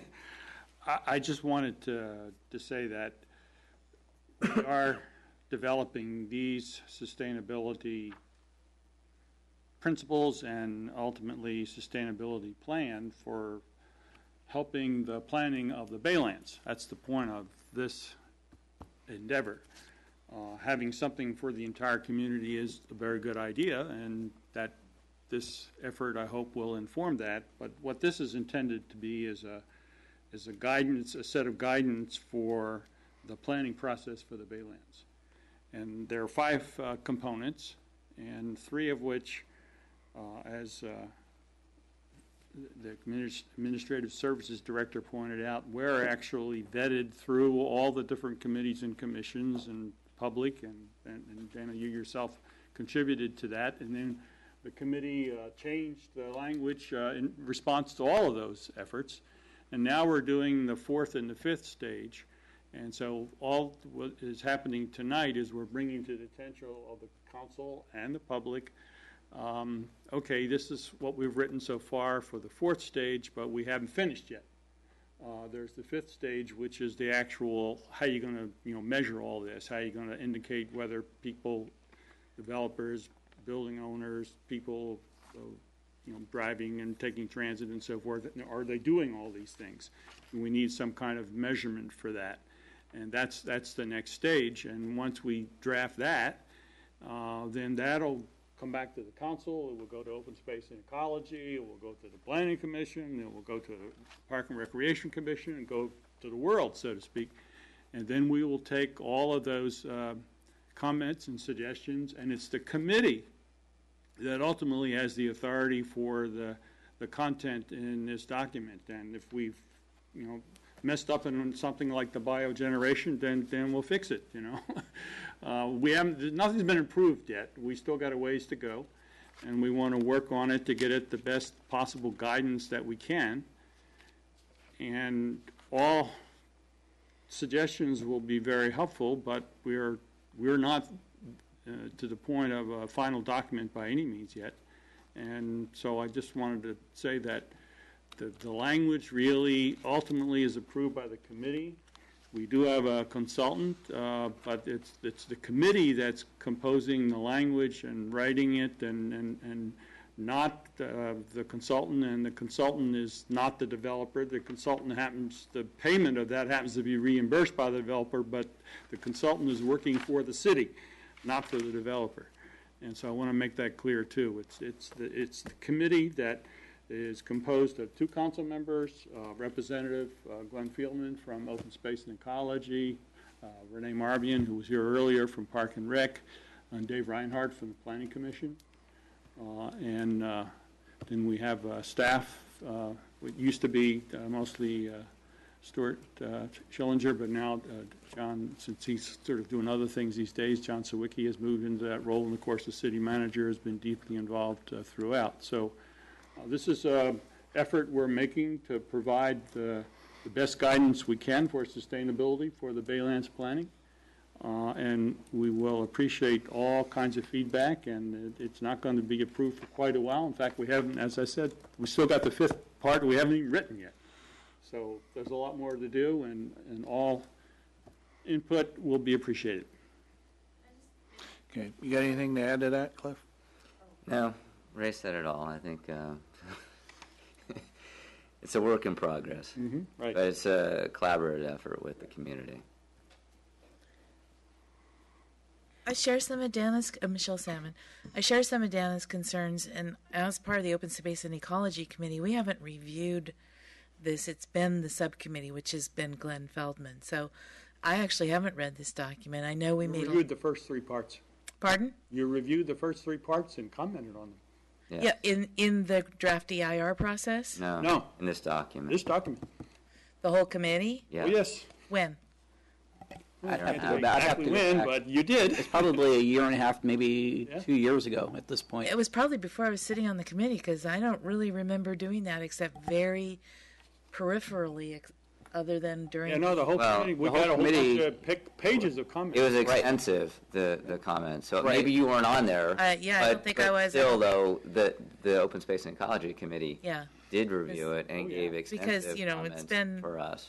It's been a while. We've been doing this for years. Yes, it's been quite a while. So I just want to make sure that. Maybe you can find out when it was. I could. I mean, what it was is, if you remember correctly, Ray was the Open Space and Ecology Yes. Committee member, and then when Ray went to council, it was in that time period, right as Ray was coming onto council and Terry was coming onto council, that we put it out to the committee. So you may not have been on it, but I will tell you. I mean, it was Glenn was on it. Anjana was on it, and I mean there was 4 or 5 pages. Oh yeah, the Open Space and Ecology Committee had by far the most comments to make. I'm as sure they always do. I'm sure that they did, but I just want to say that was over 2 years ago. And That's true. Before we've gone through the draft DIR. That's correct. That's correct. So I just want to make that really clear. That's correct. Okay, the action item is just to acknowledge that we're receiving it, so somebody want to make that motion? Yep, so move. Second. All right, motion and second. Any further discussion? All in favor? Aye. Okay, item G, consider resolution number 2014-20, and there's some suggested language change. Mayor and Council, good evening. This is the implementation resolution for the liquid storage business license tax that was adopted by the voters at the last election. There is a resolution before you that provides for the implementation for 2014 only. There was a letter that was received by the council in the city this morning, which is a part of the record. That letter was the subject of a prior closed session discussion, and at this time, the recommendation would be that the council proceed with the implementation resolution, however, with a modification that the due date for the payment, rather than June 30th, 2014, be extended to December 31st, 2014, to allow some further discussions regarding the implementation of the ordinance. Okay, and that would be on item number 3, payment of business license tax. That's where you would put that? Under a resolution? Give me 1 second. That's correct. It would be item number 3, so it would be just one change in the resolution. It would say payment of the business license tax for liquid storage facilities is due in full on or before December 31st, 2014. Okay. All right. I'll make Agree a with that motion. change? I'll make a motion to move forward with the resolution with the date change of December 31st. Okay. I'll second. A motion and second. Further discussion, Ray? Yeah, I just want to indicate that I certainly am in favor of the taxing process of the liquid storage, and of course that mostly affects the Kinder Morgan tank farm. But I think we're under some clear litigation danger, and it's my sense of strategy that if we waited a couple of months and tried to do some further negotiation and make certain kinds of proposals, that we might be able to at least have a higher chance of avoiding litigation. So because of my concern of litigation and my belief that we would be better off holding off a little before we do the implementation, I plan to vote no. Okay. A motion and a second. All in favor? Aye. Aye. Opposed? No. All right, 4-1. All right, let's move on to public hearing. Item A, which is open public hearing to hear any objections by notice property owners of properties on which a nuisance has been declared to exist within the Brisbane Weed Abatement Program. Staff report, Deputy Chief Johnson. Good evening, Mayor, City Council members. As Mayor stated, this is an opportunity to have public comment and public hearing on any protests to our program. As you're aware, the Council passed ordinance in 2009 creating a weed abatement program. Attached to this is a schedule to which we adhere to as far as inspecting, noticing, etc., the different properties. We have gone through that as of May 30th. There were 20 properties that received notices to abate. As of this last Monday, there were only 5 remaining, and of those 5, we're working to gain adherence to the policies. We fully expect that to occur, and at this time, we have always encouraged people who have issues or have problems to contact us, and we have been working diligently with them to mitigate and resolve any concerns they may have. So I would recommend that the council open the public hearing, hear any objections, close the public hearing, and either sustain or overrule, and then again to direct the enforcing officer to proceed with any properties that are not in compliance. Okay. Any council questions before we open the public hearing? No? Okay, public hearing is now open. Does the member of the public wish to speak on this? Okay, not seeing any takers, I entertain a motion to close the public hearing. Make the motion. Do I have a second? Second. Okay, motion and second. All in favor? Aye. Aye. Aye. All right, public hearing is now closed. Council discussion or pleasure? Council wish to approve it? Yeah, I wish to approve, even though I'm one of those folks that got a notice. I'm going to be doing some weed whacking, Chief, this weekend, so it'll be done. So. Like, aiming the gun. And I didn't this year. Okay, does that mean it's a second? No, I'll second it. Okay, motion and second. Any further discussion? All in favor? Aye. Aye. Aye. Opposed? Okay. Item B, which is consider adoption, this is under public hearing. Item B, which is consider adoption of resolution number 2014-16, adopting a master fee schedule. Staff report, please. Sure. Every year you go through and update the fees. We update them based on inflation.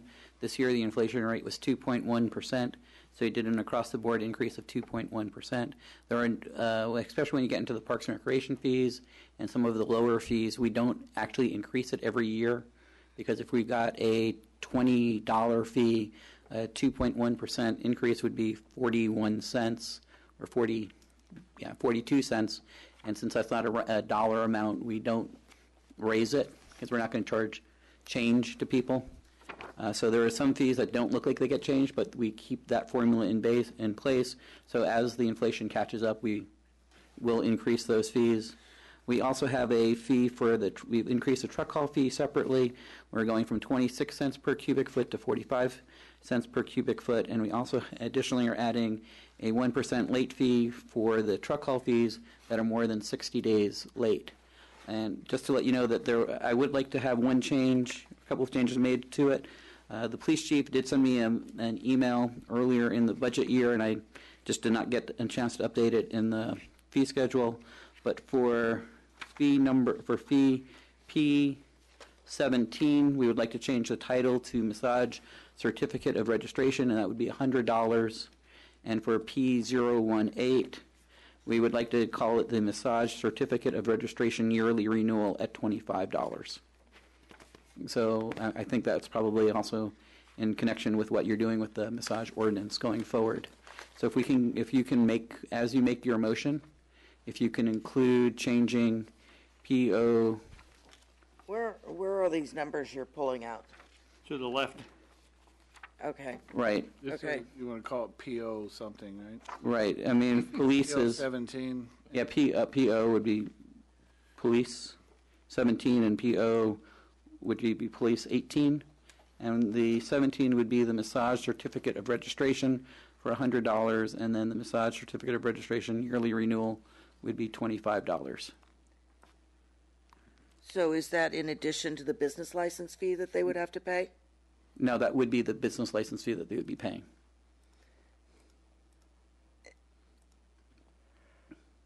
So that changes the numbers that are there now, Yes. right? Yes.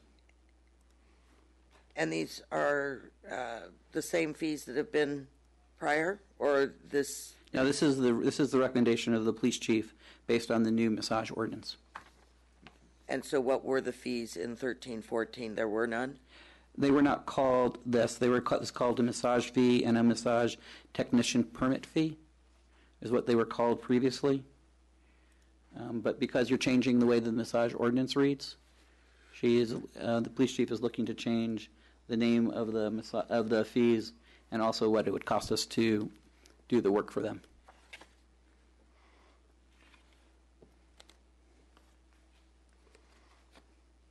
So it's not an increase in the fee? No.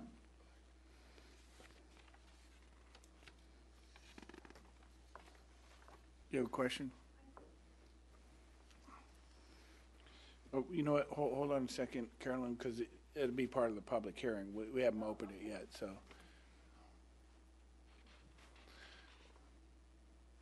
Did that answer your question? Well, it answers my question on what he was asking us to add in. I just wanted to find it there. Okay, you got other questions? On the truck haul permit fee, I see that it's a more substantial amount than the normal increase in fees over last year. Yes. Is there a reason for that? Going from the 26 cents to the 45 cents? Yes. I'm Looks going to look to Clay. 73% increase?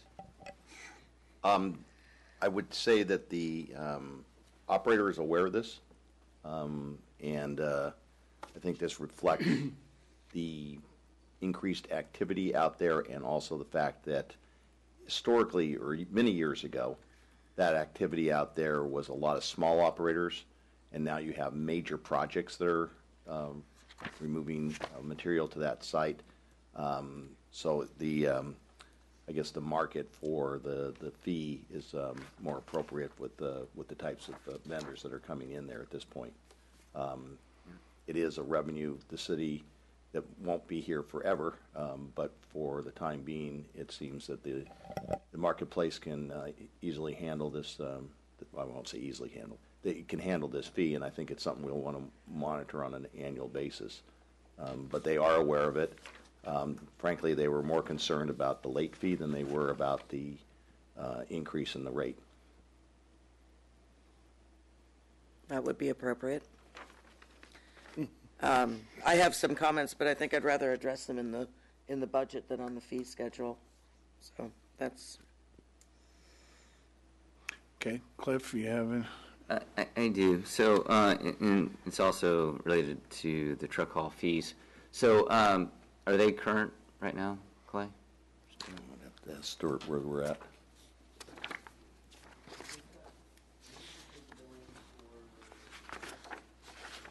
I'm looking to Betsy because she knows more than I do. You're going to have to parrot it because I can't hear. So they are paid up through December of 2013. So they are not quite as current as we would like them to be, but they're more current than they have been in the past. Okay.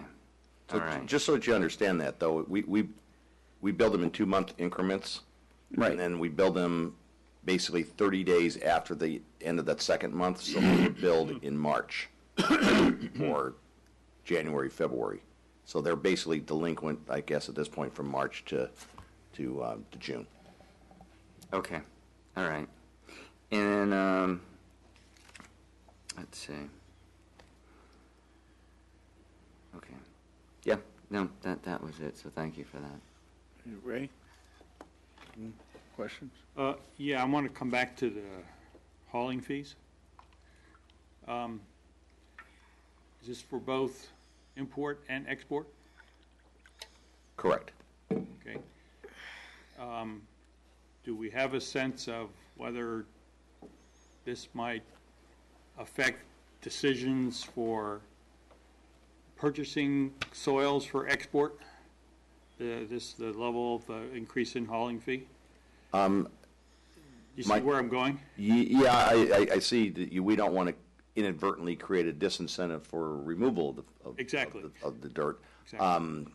You know, I will tell you that the conversations I've had with them, you know, the raising of the fee to the 45 cents doesn't seem to be an issue that they think is going to impact their business model. Again, they were more concerned about the late payment, and it was more because of their billing process. But I think they're just, I indicated to them that unfortunately, the sense on the city's part was that we were kind of the last to be paid. We don't have an out payment on this, such as we do like with the EIR and some other stuff where we're actually paying somebody else. So this is just a fee into the city. But that notwithstanding, I think we have to have some incentive in the system for them to pay and to pay in a timely fashion. Okay. One other. Yeah. This is an old issue that we've talked about many times before, but it keeps coming up, and it's in the Public Works, and I know that Cliff brought it up before too. And that's the Public Works grading fees. And then a member of the public mentioned it a couple of meetings ago. And that's this incredible jump from if you do 50 to 100, it's $664. If you go just over 100, all of a sudden it's 11,000, so forth and so on, which seems like an incredible jump if you just happen to go a little bit over 100. I know there's been some talk, well, we can be lenient or what have you, but it still seems like an incredible leap from 100 to 101, and I'm just wondering if we could somehow or other massage that so it doesn't look so much like a confiscatory leap of fee situation. It doesn't look right. Well, sir, I think the reason it doesn't look right is that the presumption that people have made when they come and talk to the council is that it's a linear approach, that it's a linear cost for the city to go out and do the inspection. And that's not the fact. These costs were evaluated. It's been over a decade ago. We did a time resource analysis of how much time staff spends on projects of different sizes, and quite frankly, it is a small project in that size that we spend way more time on than other projects because they tend to be done by less experienced, smaller contractors, oftentimes homeowners trying to do the work themselves, and we spend a bunch of time out there. Now, having said that, and I haven't had a chance to discuss it with Stuart Clay, because that one item looks odd, I wouldn't have an objection at all to having that set up as a force account amount. So in other words, we would draw it down, and if we expend it all, then we expend it all, and if we don't, we don't. Because what we're trying to do, the guidance we've received from previous councils, is to have full cost recovery for the work that we do. So I'm just kind of stuck between that. Right. And the very clear observation that people are making is that it's not a linear jump from one to the other. It's geometric. Right. And it's based on actual experience. But if that would satisfy the council's desire, I don't think that would be difficult for us to do, but I'll look at Stu for that. No, I mean, if you look at it, as you go higher up, it's actual cost with a force account with a minimum of $10,000. And if the city council would like to, change the 100 to 1,000 cubic yards as a force account with a minimum of $5,000, something like that, that might, you can do that at this point in time. Because clearly, even people who are pretty smart look at this and they get, the wrong idea. And it makes us look as if we're engaging in some kind of confiscatory action, which we aren't, but it looks that way. And so I'm trying to figure out, and I think that suggestion maybe would help in that direction. Right. So maybe what you do is for, the ones from 100 to 1,000 to be a force account with maybe $5,000, minimum $5,000, and then the 1,000 to the 10,000 actual cost account, actual cost with a force account of a minimum of $7,500. And I fully understand where Randy's coming from. If you look at the utility billing late fees Our first bill is, your first notice is $5, your next notice is $40, because by the time we get to the next notice, there is a lot more work than just the same work repeated. It's because we're dealing with a lot more people who we spend a lot more time with. So I understand what Randy's saying, but you can do something like that. Or you do a $5,000 and a $7,500 minimum as a force account. On that note, would that mean that on these grading permits and inspection fees, you'd be spending more time record keeping, and so that would make your costs go up? Right. I mean, if you're going to ask us to track the cost, for how much time somebody spends working on it, part of that cost of spending time working on an account is tracking their time working on the account. And so in the same vein, if we've done a study and it runs $11,000 to $12,000 to do that permit, wouldn't we want that force account to be in that dollar amount so that we aren't ending up being owed down the road? We could, and I think, what I was hearing was Councilmember Miller's, concern that you were just, we're asking for a large jump from, $600 to $10,000. I think that would be what I was hearing the concern from, Councilmember Miller. But it would make, from a city financial perspective, it would make most sense to do the same thing you do with all of them, have a minimum of 10,000. And, there will be some that will be under, there will be some that will be over, and some will return, and some will ask for more money as we need more money. It's just a matter of how, what makes the council the most comfortable when it's looking at this chart. Because the cost of doing the work will be the cost of doing the work.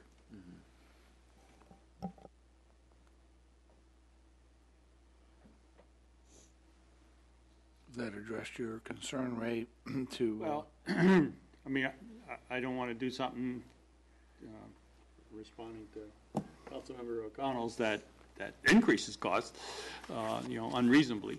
But on the other hand, I think, the fee schedule, I know I've heard this from a lot of contractors, and they all think that way about it.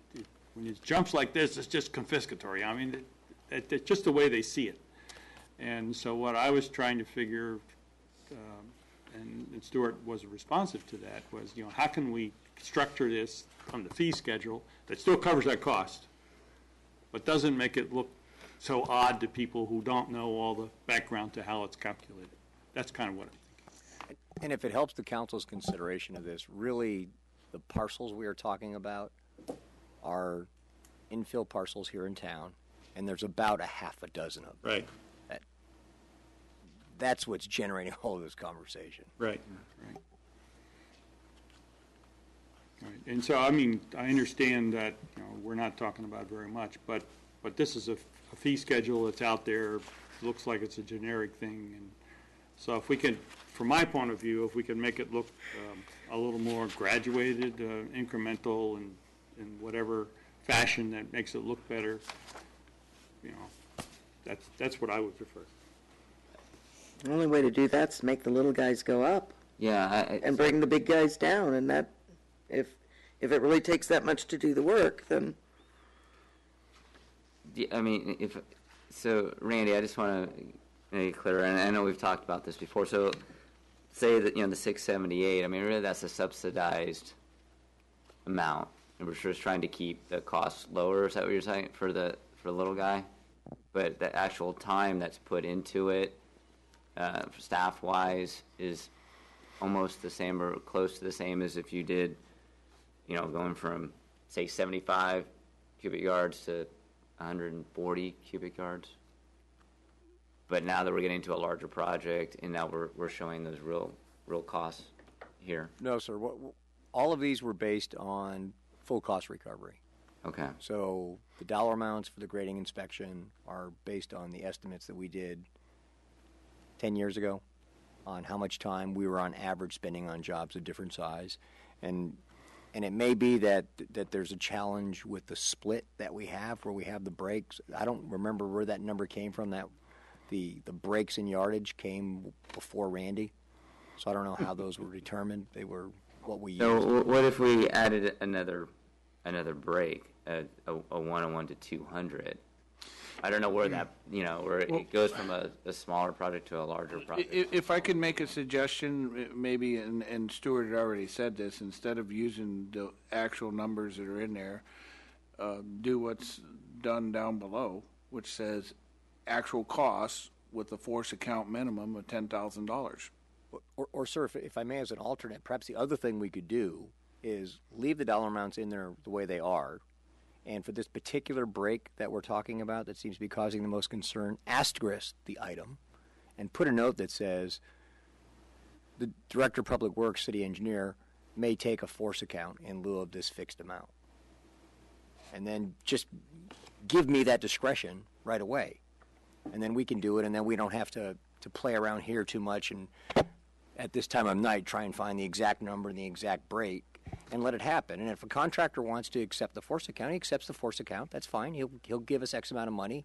At the end of the project, we'll have an accounting of our time and what our billable rates are, and we'll show him what the costs are. Alternatively, he can pay the fee amount, and we're fine.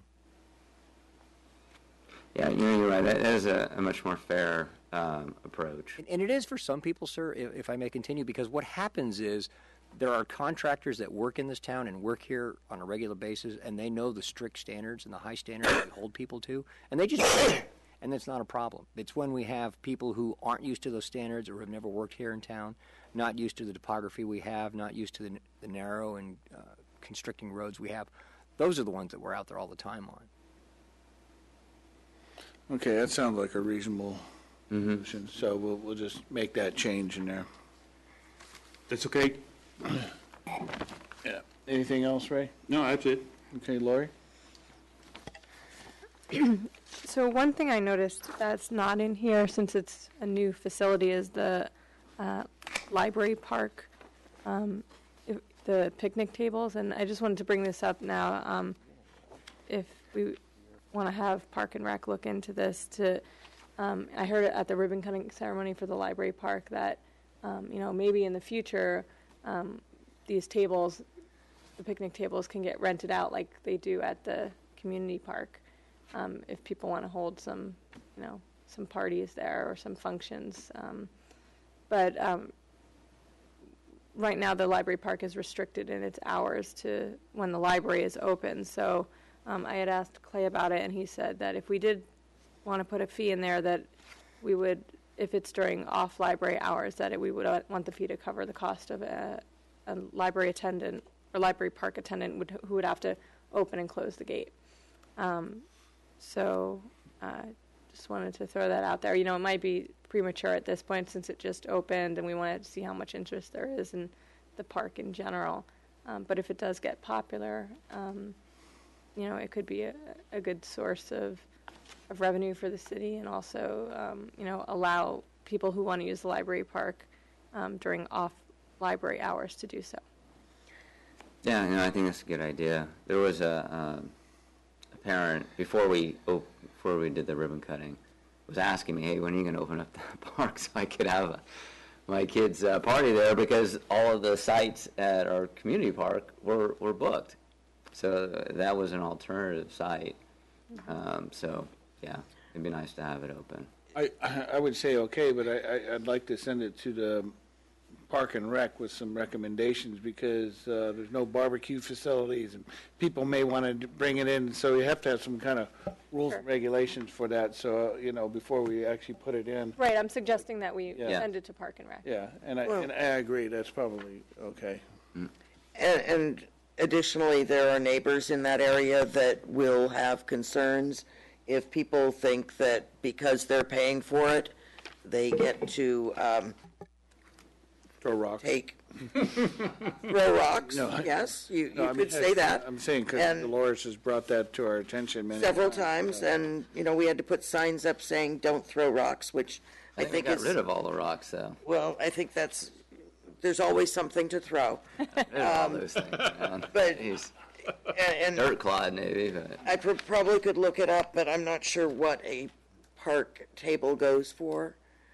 But after hours, that certainly is something that we'd have to have. There's no restrooms. Right. I mean, there's a number of considerations when you talk about those park tables. Part of it is going to be is there's conflicts with people when they rent the community center because they usually overflow in the back. So, I mean, trying to really come up with that cost, I think you'd want to, as Councilmember Lou said, you really want to have the Parks and Recreation Commission subcommittees really take a look as to what's the best way to come up with a cost and how do you even rent it out.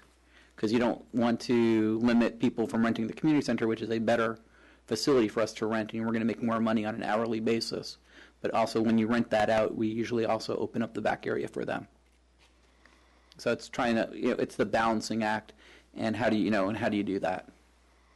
So I think, it'd be a perfect thing for one of the recreation subcommittees, especially now that Clay's the person for the Parks and Recreation Commission while I'm working in Half Moon Bay. Lovely. Okay. Or anything else? No. That's it? Okay, this is a public hearing, and so we'll open the public hearing, and we have... No more questions? It's been answered, okay. Entertain a motion to close the public hearing. So moved. I'll second. Okay, motion is second. All in favor? Aye. Aye. Council's pleasure. Clerk, I just have one question. Stuart, the $260,000, the approximate increase if we move forward with the truck haul fees, of course, that has not been put into your budget, correct? No, it has. So last year we would budget $500,000. This year we've got in the budget $750,000. So we're anticipating about a 33% increase, 50% increase because you're going from 26 to 45. Okay, that is in our current budget. That is currently budgeted. And then, in the 14-15 budget. Yes. and as a follow-up, which I was going to talk about in the budget, but as long as I'm remembering, since we put a limit on their height, did we account for that reduction in their truck haul fees? I'll let Clay. I see Clay's reaching for the mic. Yeah, the anticipation was that was not going to, that the height limits were not going to impair the amount of activity they had for that period of time. So we don't anticipate any reduction in their anticipated activity. Okay. All right. Any further council questions? No. Council's pleasure. I move to adopt Resolution 2014-16 with the amended changes in the grading fee and the massage ordinance police fee. We have a second? Second. Okay, motion a second. Any further discussion? All in favor? Aye. Oppose? All right, very good. Brings us 10:20. Got 10 minutes. No. Got a motion to adopt it, but no. Okay, do you want to take a break first, or? Yeah, why don't we do that? Yeah, okay. Can we turn some air on? Or you want to talk about it a little bit of what we... No, we can take a break first. Okay, come back. All right. I think we can... Let's take 5 and then come back and plow through this.